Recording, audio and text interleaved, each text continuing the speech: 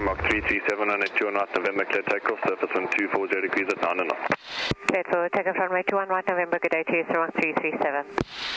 The world's first science, technology, robotics, engineering, aerospace and mathematics laboratory, the STREAM Lab, is the latest flagship project of the Sakhikamva Foundation. This facility is hosted at the Cape Academy of Mathematics, Science and Technology in Constantia and is aimed at empowering young learners in the fields of science and technology by means of an immersive and hands-on learning experience.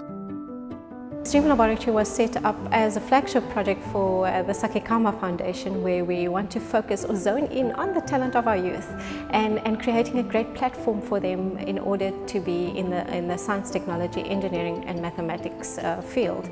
Given the Foundation's history in aviation, it is little surprise that this laboratory is laid out just like an airport, with signage directing students from the holding point to the different interactive areas.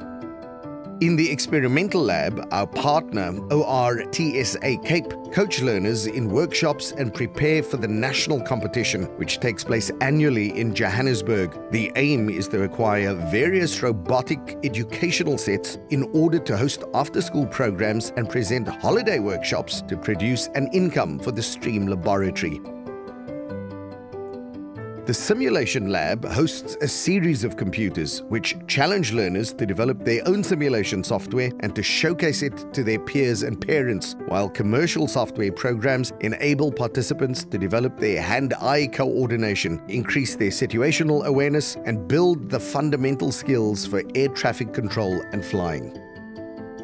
The Air Traffic Control Tower overlooks Tommy, the STREAM Laboratory's showpiece. It's a life-size Piper Tomahawk rebuilt by the hands of the learners from the school.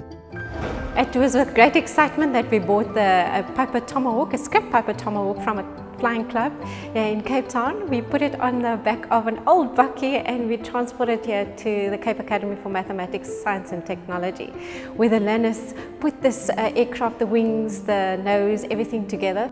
The airplane features an advanced flight simulator with movable control surfaces, creating a realistic flight experience for learners and visitors to the laboratory.